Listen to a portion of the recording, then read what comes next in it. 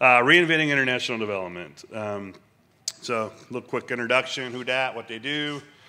I'm with Forum One. We're a full digital service agency that crafts solutions for the world's most influential organizations. So what sets us apart from every other digital shop out there?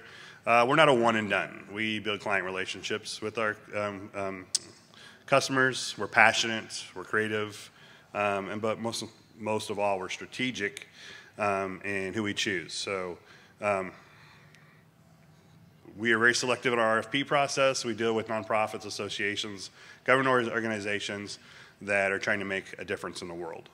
Some of the clients that are our featured clients are Farm to Census, Center for Global Development, Robert Wood Johnson, Bill Gates Foundation, Smithsonian, and the one I'm going to be talking about today, the Global Innovation Exchange for the USAID. So a little bit about me. I'm CHAZ.CHUMLEY, technical architect, Drupal evangelist, author for Drupal 8 theming a Twig, big proponent of utilizing Pattern Lab with Twig and Drupal 8 to generate Drupal 8 Twig templates automatically. We did a presentation on that yesterday. If you didn't get a chance, make sure you check that out. Some groundbreaking stuff with Drupal 8. Oh, and by the way, the obligatory, we're hiring. So if you're, this sounds like something you're interested in doing, make sure you stop by the Forum Month booth. Always looking for some crazy developers. All right, so what are we going to cover with reinventing international development? First of all, I'm going to start off not by telling you what we do, how we do it. Everybody can do that. So I'm actually going to start off by telling you a story and a very interesting client kickoff meeting that we had. Then I'll talk a little bit about and show you some examples of how we use creative design to kind of lead the direction both strategically but also creatively, and how we use Pattern Lab to do that. I'm also going to talk about long-form content. I don't know how many people realize this, but nobody reads your PDFs anymore. Okay, PDFs are dead. So I'm going to talk about how we handle that scenario. Search up makes everything in the web nowadays. I'm going to talk about a little bit of Solr, but how we actually extended Solr. And really impressively, I think at least to me, is we took a government agency website and went from design to completion in 100 days, which I don't know if you ever had a government client or if there was any government clients in here. That's almost unheard of, especially with the bureaucracy nowadays. So it all started with a seed. So what do I mean by that? So this is a moringa seed. So in the deserts of South Africa, vegetation is obviously really scarce on how it grows, but actually there's a moringa tree that actually produces this seed. So what does this have to do with global innovation and what I had to talk about today? Well, for this kickoff meeting with Alexis Bonell at USAID, it started with not getting in a room with her stakeholders. It actually started with getting on a plane.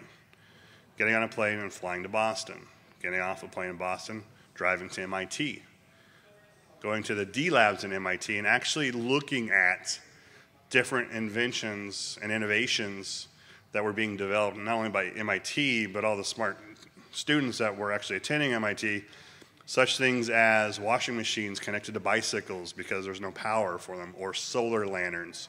But the one that was most interesting was this machine that looked like kind of a bingo ball tumbler.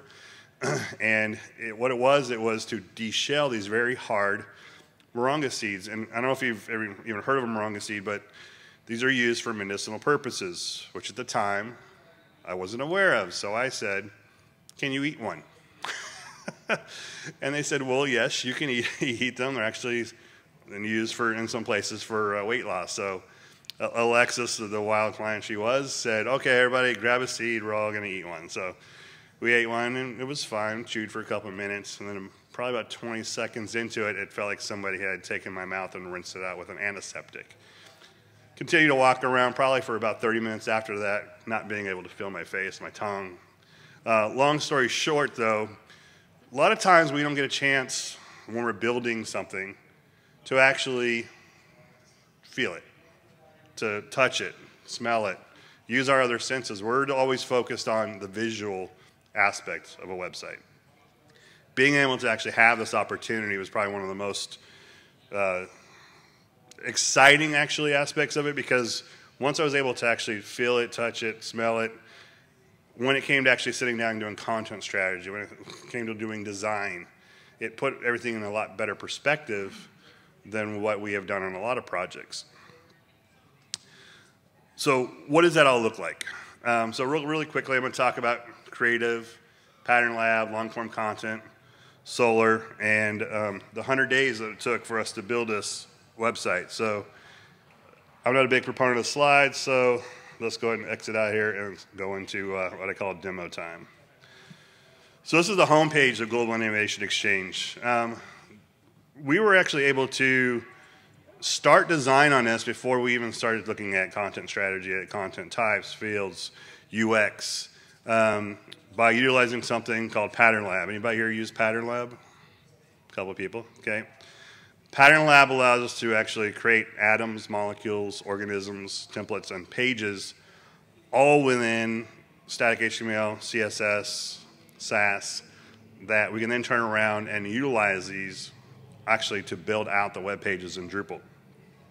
This is actually what it kind of expedited us being able to kick off the project, so at the time that the development actually caught up, it took 2 weeks to actually theme the site in full, because we had already done the design work utilizing the Pattern Lab. And the nice thing about Pattern Lab, if you haven't seen it, is it's responsive in nature, so you can already start testing for particular breakpoints. You can see the color palette, the way that fonts look like, the way that different elements look like. And as you start to break this down from atoms to molecules, you start taking the most finite component of this and you start building upon it until you get to the point where you can actually say, okay, well, what's the home page going to look like? Okay, this is not Drupal, this is actually Pattern Lab, but you can actually see, interaction, what card styles are going to look like, what staff picks, funding opportunities, so that when it came to time actually theming it, we're actually able to actually put it back over into Drupal very easily. Okay. Next thing I want to talk about is search, okay, with Solr. So people are used to Google search, people are used to database search, but when you start talking about 3,000 innovators, thousands of funders, resources, and pieces of content that people are looking at, because here's the challenge behind a website like this is a community-based website with users, but funders are actually coming to look to say, okay, well, how many people are actually building a solar lantern? And believe it or not, prior to this site being built, there was over 350 people building pretty much the same solar lantern. Okay.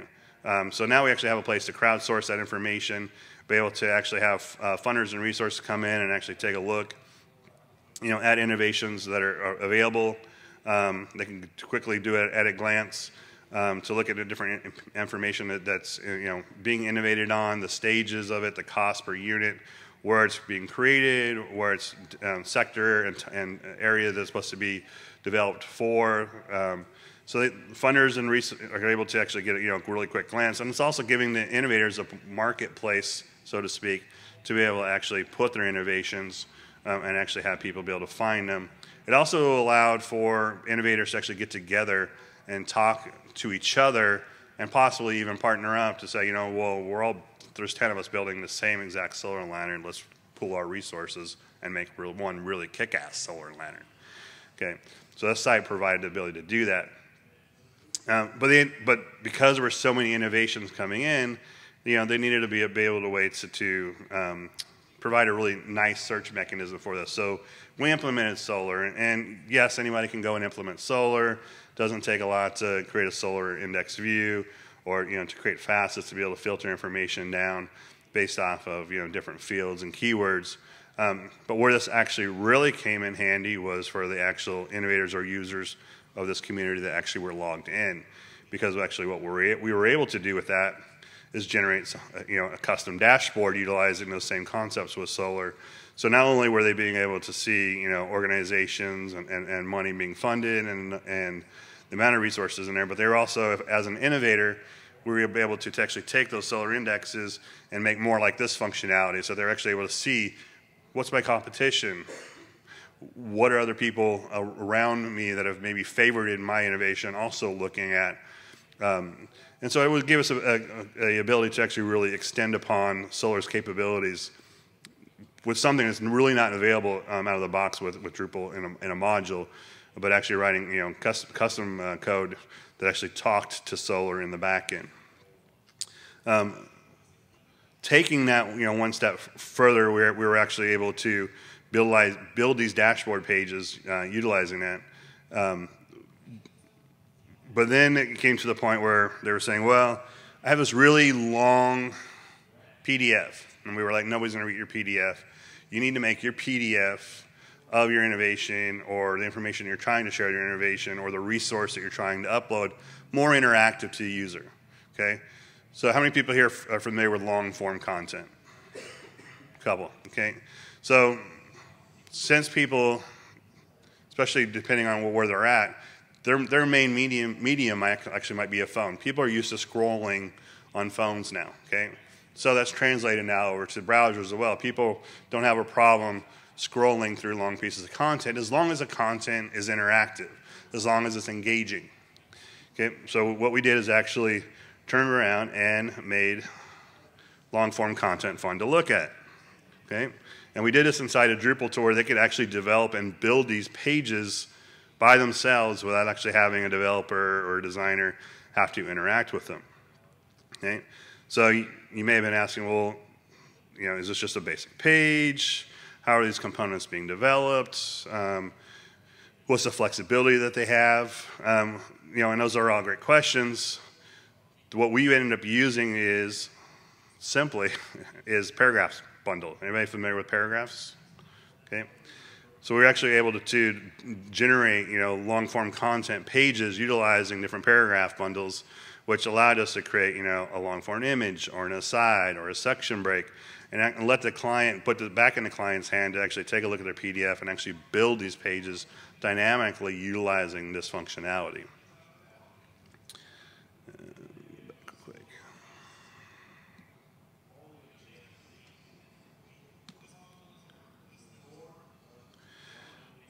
All this together, though, actually, it was able to speed up the process. So between Pattern Lab, between the long-form content and the Solr, we're able to make this really robust community-based website for innovators, for funders, and for places for resources, to be almost like a central marketplace. And we were able to do that really fast, 100 days. I worked on a lot of projects. I've been a technical architect, a front-end developer, a front-end manager, many different facets on many different projects, and this was probably by far the fastest. Now, I will say, if this was a Drupal 8 project, this would have been done about 30% faster. But we had built this prior to Drupal 8 being released. But if if you're looking at getting ready to start a project, by all means, take a look at Drupal 8. That's all I had. Real quick, fast, scanning of what we did on that particular project. How we're able to turn that around in 100 days. Are there any questions? No? All right. Well, that was Reinventing International Development. Again, CHAZ.CHUMLEY Forum 1. If you have any questions after this, feel free to stop by our booth. Thank you.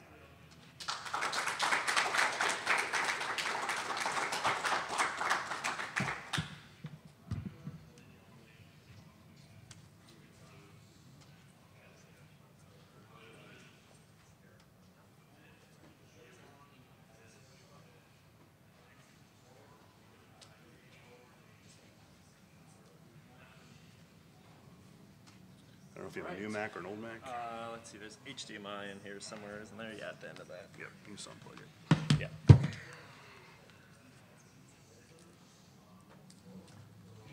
That's there, so you can just Okay, drop good. in there.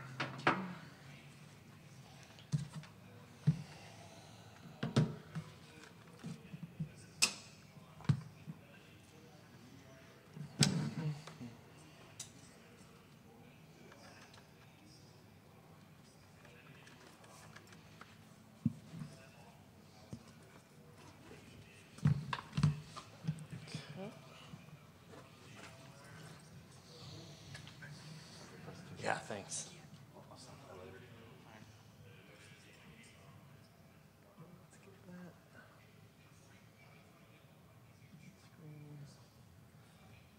Let's get this over here.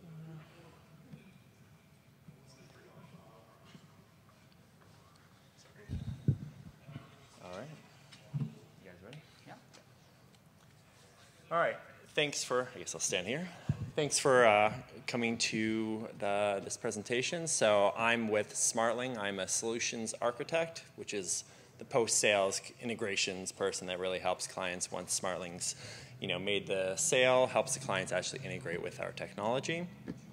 I'll be presenting with two guys from the weather company who the Drupal community knows much more at this point than Smartling. And so we're really happy to be able to do this with them, kind of use their power to get our name out there and kind of, tout the success that we found together with our partnership.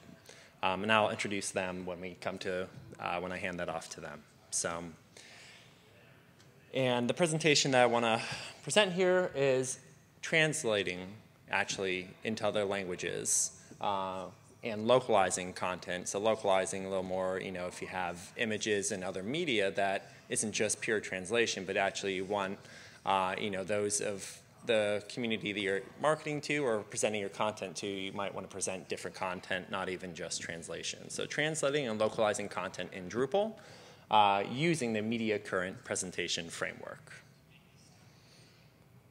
So let me get that.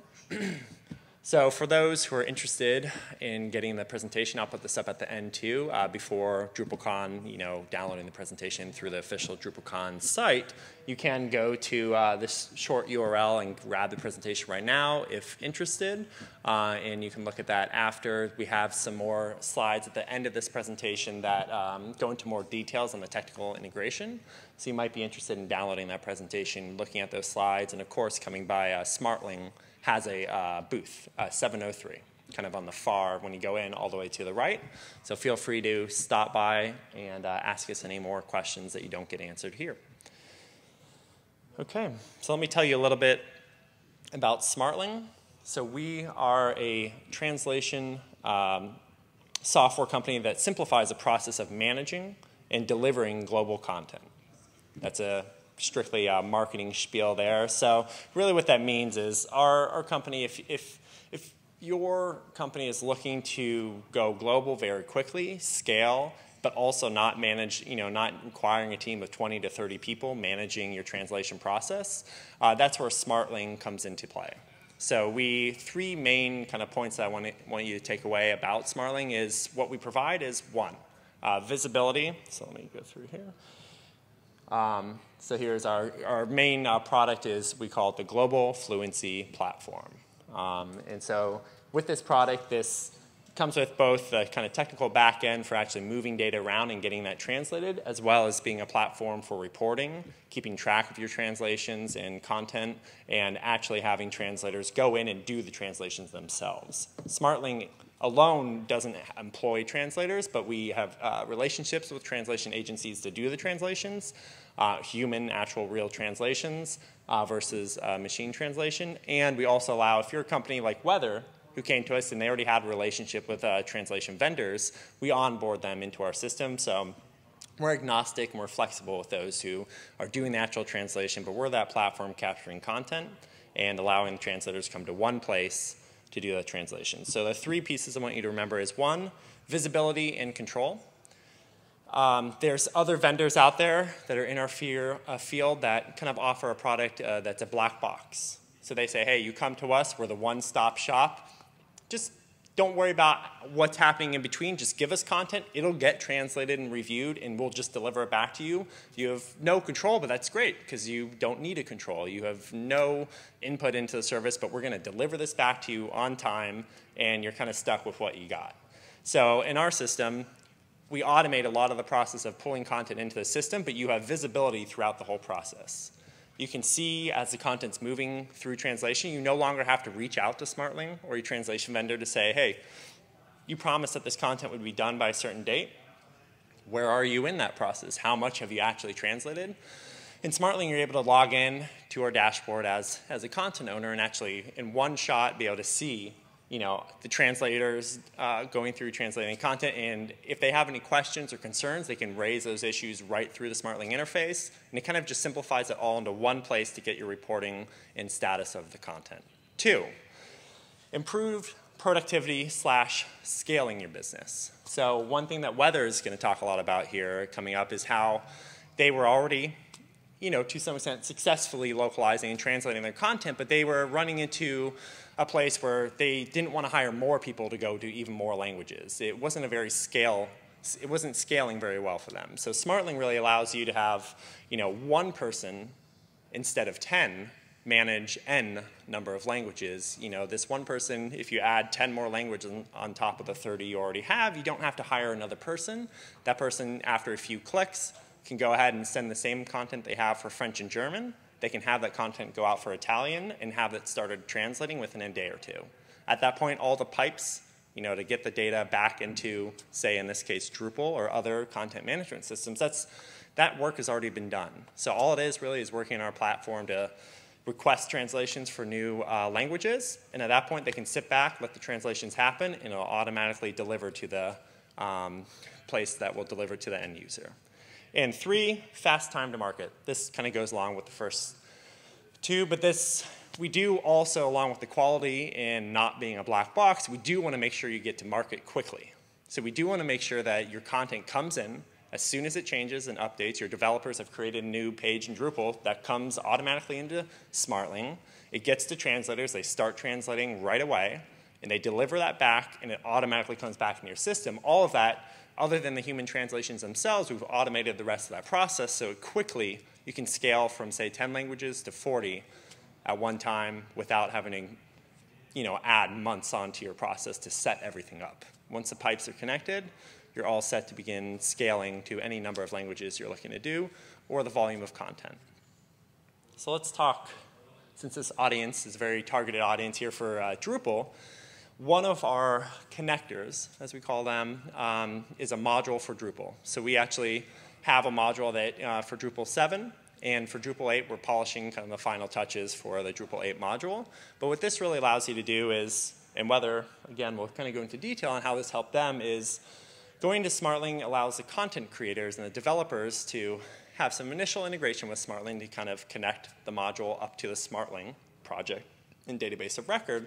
Once that's done, the content creators can go ahead either node by node, page by page, or say, they can send in bulk, in a couple clicks, a whole bunch of content over to Smartling, select a few languages within the module in Drupal, and go ahead and commit, 100,000 source words for German, French, and Italian with a couple clicks, and that sends right over to Smartling. They don't have to worry about packaging that together, tracking in Excel spreadsheets.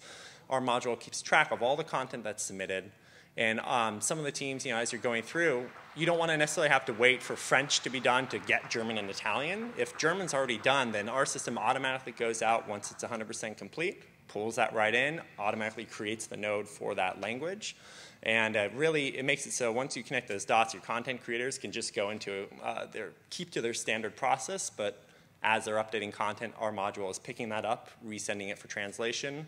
Only the new content from before is getting translated, so they don't have to redo any work. Then it automatically comes back to Drupal.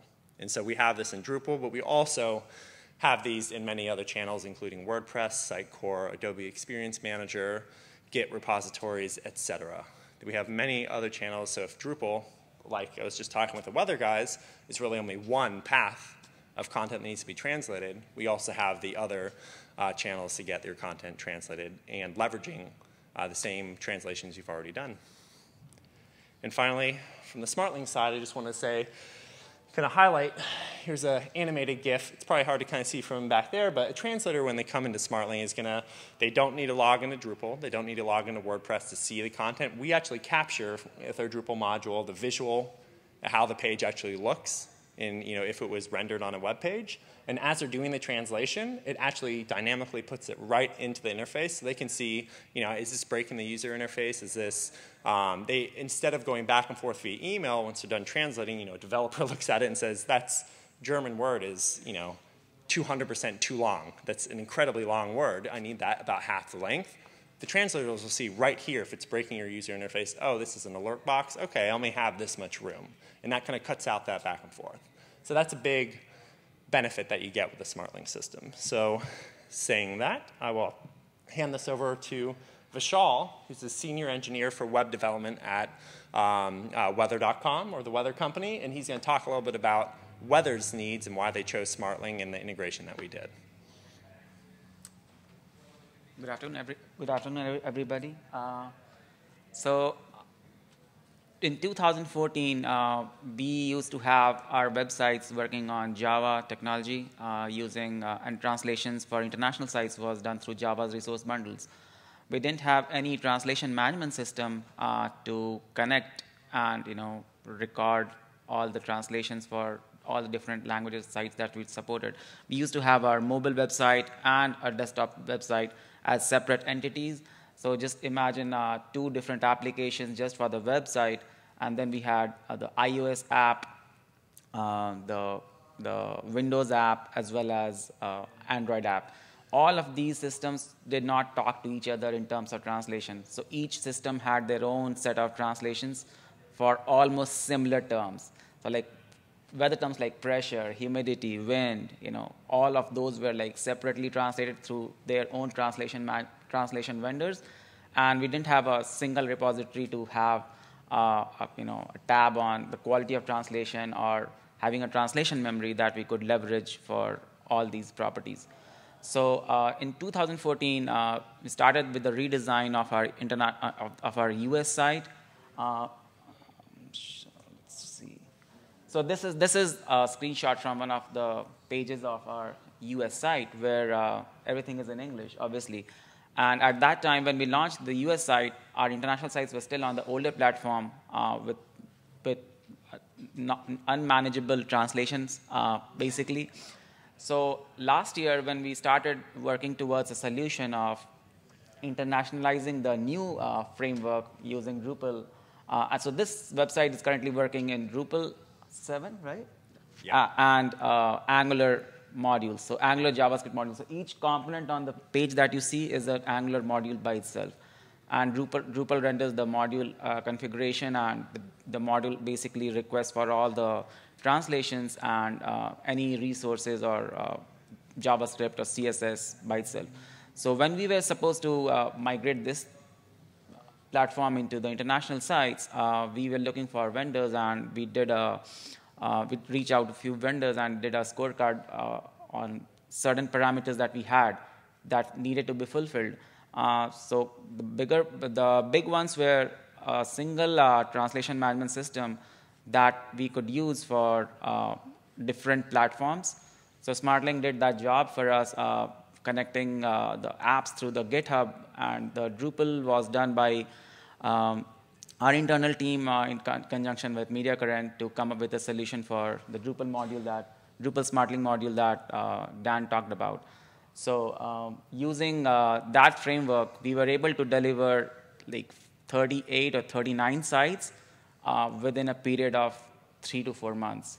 So the US site took almost 7 to 8 months to build, but all 38 sites after that were just like integration of SmartLink Drupal module with our systems, with our Drupal system to roll out all those sites.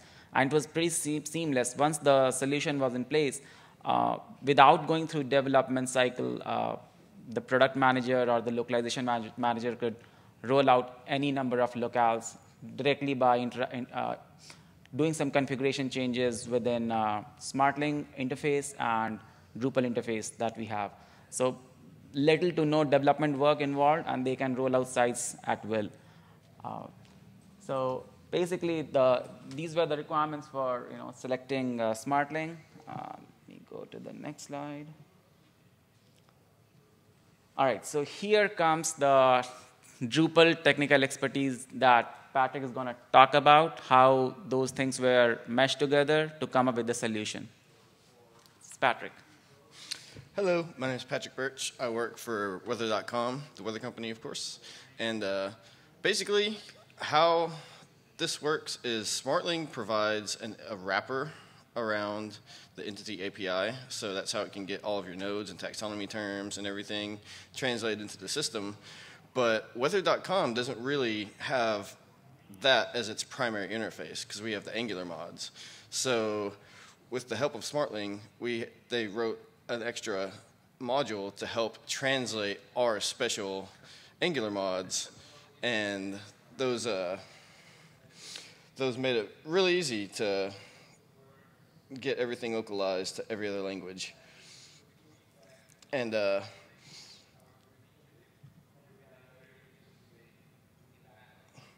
yeah, the loose coupling. The loose coupling, yeah, basically how it helps is that we can produce an Angular mod with the PO files that have the strings to be translated, and then whenever those are committed into the repo, we can go to our test environment or staging and go ahead and submit them from there. And once they get submitted and they start getting translated and they're complete and they get downloaded, then we can test and verify on a lower environment before they ever get pushed to production. And once it makes it to production, all you have to do is download the strings and it's done. And it makes it really easy to make sure that everything is very fail-safe. And here's an example of the interface. And I'm going to turn it back over to Vishal, who actually uses this interface. All right, so this is the interface that SmartLink and our CMS team built for basically the product development team, including the web development team and product managers, QA team, everybody involved with the product development, basically. So this is an example of a screen where you can see there's a global forecast weekend module, so which is nothing but like global mobile module that basically serves the weekend forecast. So like Friday, Saturday, Sunday data, that you could find that on our website. So this is an Angular module with certain labels and phrases that need to be translated. So each Angular module has a PO file, which is basically a key value pair of message ID and message string, if you guys are not aware of what PO file is. So the message ID message string is basically written by the developers when they are building the module, and we use a directive using the Drupal's PF translate. So we have an Angular directive that actually talks to the Drupal PF translate module, or I don't know what we call in Drupal. Well, it's the locale module. Yes, locales module. So each of those PO files will have a certain number of strings. So basically, what it represents is this module is shown up here. When you click on it and select translate, you'll see the screen on the right side. So basically, the first screen is the first page when you go to the submission screen, where you actually have to translate into whatever languages you want to translate into. And the next screen is the one where you actually select the locales. So let's say we have the forecast module only available on 10 of our 40 sites. So you go ahead and just select those 10 languages or locales and select and submit it. Once it's submitted, it goes into the workflow system, and our localization manager, the product manager for localization, he actually reviews the request that comes from a developer and sees whether the request is valid for all those locales, and then he'll approve or disapprove or send it back to the developer depending upon the requirements. So let's say if the developer by accident selected all 40 locales, and that module is only going to be used for 8 language sites. So there's no point translating it for all those 40 languages, because each translation has a cost associated to it. So he can review that and just get those 8 translated. Once the translation is done, we see the screen. This is the SmartLink submission screen. No, it's not the submission. I think this is the submission screen? Yeah, it's showing the progress of all these. Yeah, it's the progress. Yeah, so progress screen. Basically, so it shows you for each locale for that module what's the progress. So here we have captured a screenshot that actually has 100% on every different locale. But you could have an example where the Spanish and French and German are all 100%, but some other locale like Arabic or some other are like just 40%. So you could download the translations as they keep coming. Normally the turnaround time for a regular English or Latin, Latin character sites is 1 to 2 days. For more complex Asian languages like Chinese, Korean, Arabic specifically, it takes up to 3 to 4 days. But they have their SLAs defined for getting the translations, unless there's a on a case-to-case basis, you may have some, unusual, yeah. But mostly it's like within 3 to 4 days, you get all your translations back. So basically, it's a pretty quick turnaround, And the good thing is, if you have a string that's already translated, you don't have to go back to the translators because the translation management system or the translation memory will actually get back the string for you. And let's say a feature rolled out for the apps, and they had 10 different strings being translated. So the translation memory will have those 10 strings translated in different languages. So if for the website, we go and build a similar module, and with similar 8 or 10 different strings, you get that automatically without having to go through the translation. So that cuts down on a lot of costs that we had to be associated for getting it translated to the translation vendors that we could get very streamlined using the SmartLink module and TMS system. This is an example of the screen, basically similar screen to how we had for US, but you see the same Angular module using the PO file translations can serve all different kinds of languages. We have example of Spanish, we have example of Chinese, and the second one is actually right to left language site, which is an Arabic site, because they read right to left, not left to right as regular languages. So we were able to accomplish all of these using that solution. So yeah. So any questions, comments? Bring them on. You can go up to the mic. Yeah. You can. Not exactly related. It's not working. No. We can hear you. Yeah. Like just more curiosity, not directly related to the SmartLink integration, but how do you handle what language what user sees? Like, do you have like different domains, and do you redirect automatically? Set language. So we used to have different domains, subdomains like es.espanol.weather.com or fr.weather.com. With the latest Google SEO, best practices, what we found out that having a single domain and then having the locale as part, as a subpath, is like a subfolder like weather.com/frfr or weather.com/dede actually ranks better with Google, because then it thinks all these properties are from weather.com. And if you have subdomains, we have a lot of issues with cookie management and stuff, because subdomain cookies might interfere with your base domain cookies and whatnot.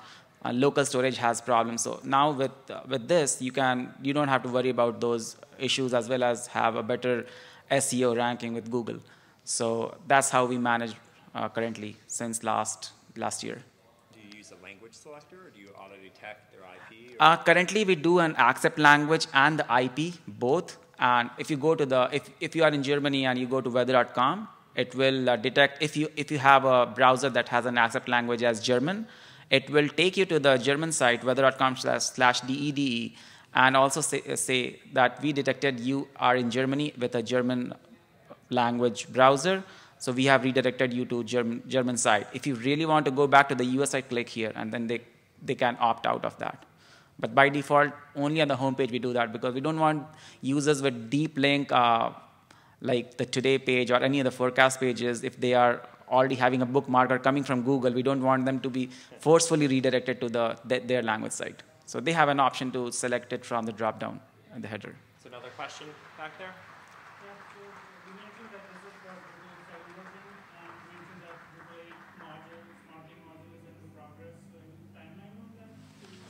Yeah. So right now, we're just working out some final pieces to that to kind of polish that off and get that ready.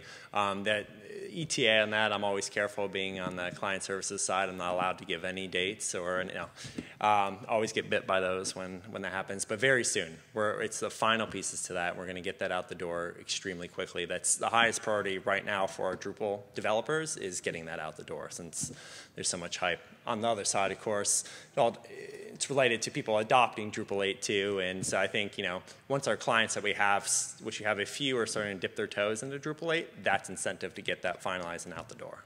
So I know that wasn't an exact time for you, but very soon. And one more question. So you talked about the transitions were managed through PO strings and all for these examples that you showed, but in Drupal we have your content involved, so how do you manage the content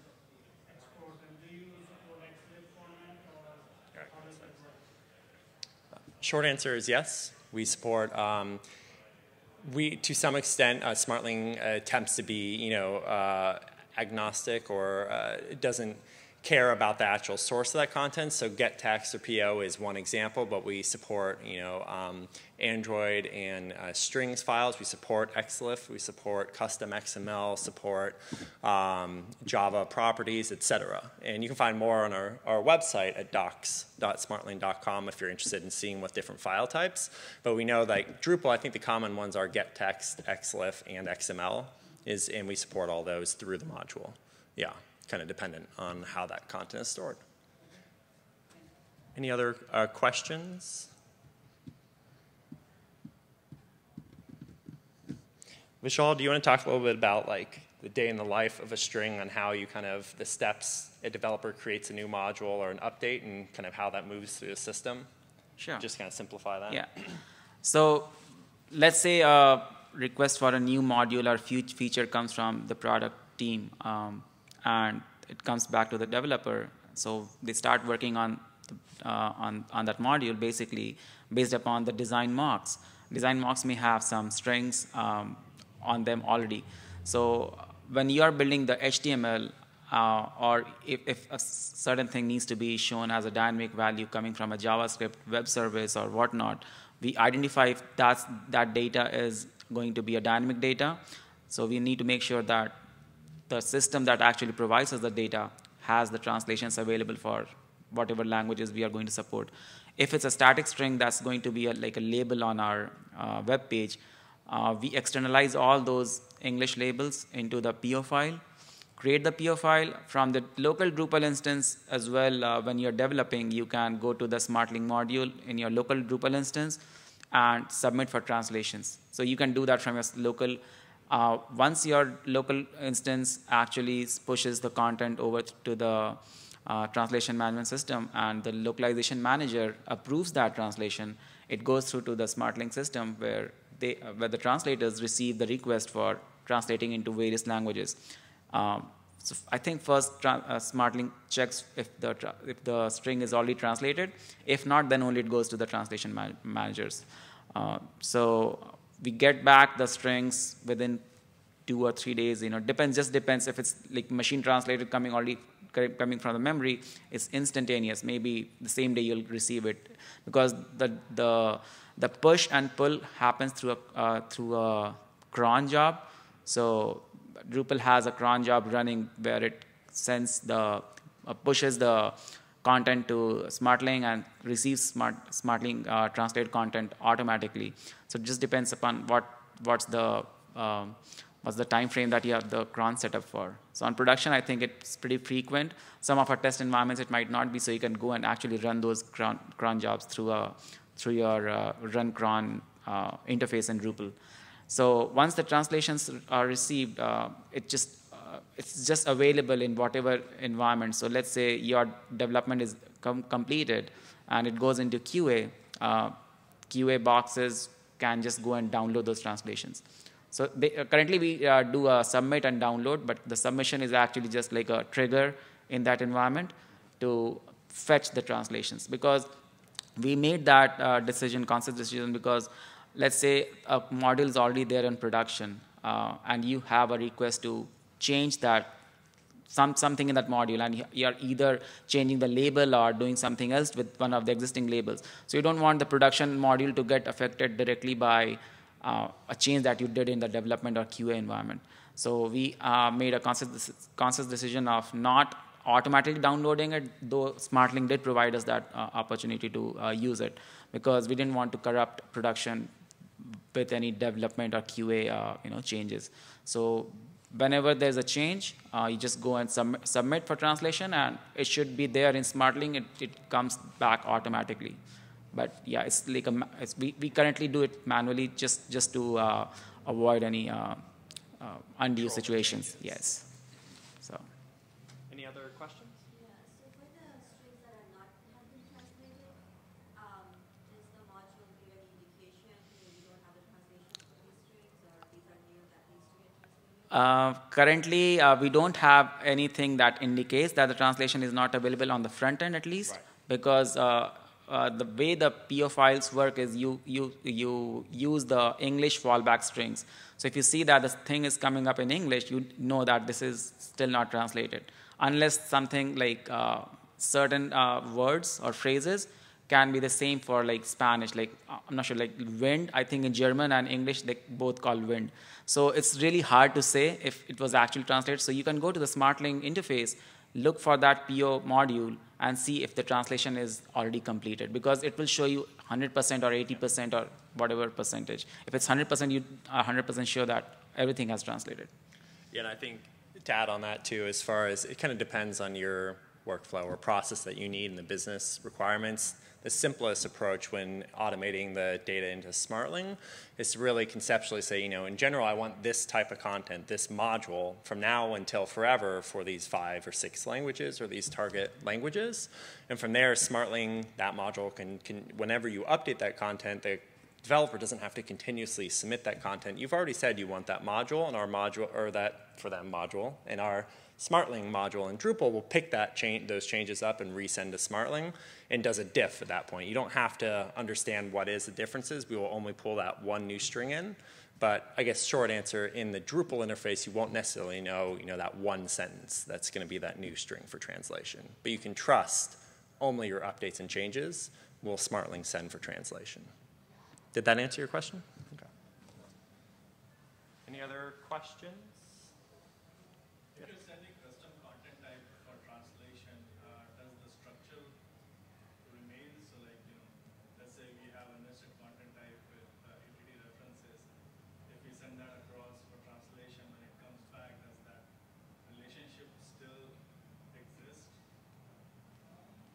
Well, the only things that will get sent for translation are translatable strings that are wrapped in the T function.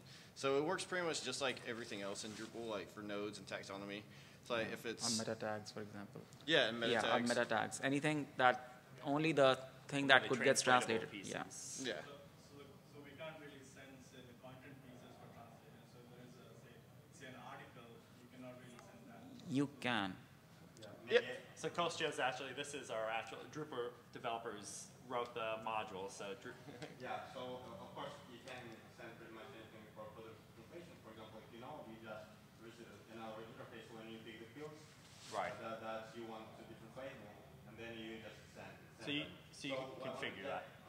Yeah. So when we get the content back, like for nodes, for example, as you know, in Drupal 7, it's like 2 types of translation nodes. Yeah, the one when you like clone the node into the other instance, and the other when it's like the field translation, and you put the translation in the fields.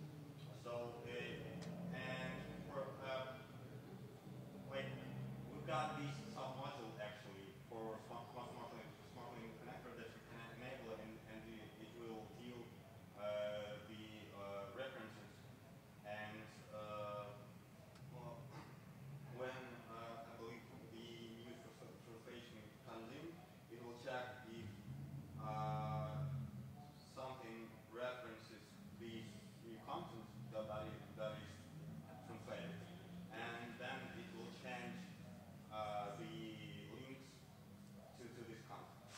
So if we are talking about the entity reference and like just not the field collection, but also support the field collections, it's like some other sort of reference. Yep.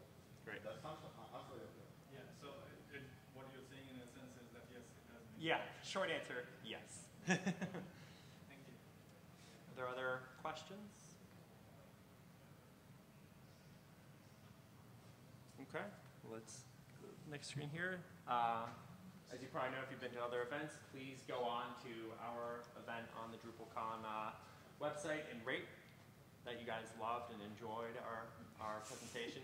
You can authentically rate, and so here's that, and thanks for coming. Thank you. And SmartLink has a booth, 703. Please come by. We have charging dongles. If you need your phone to charge, we got what you need.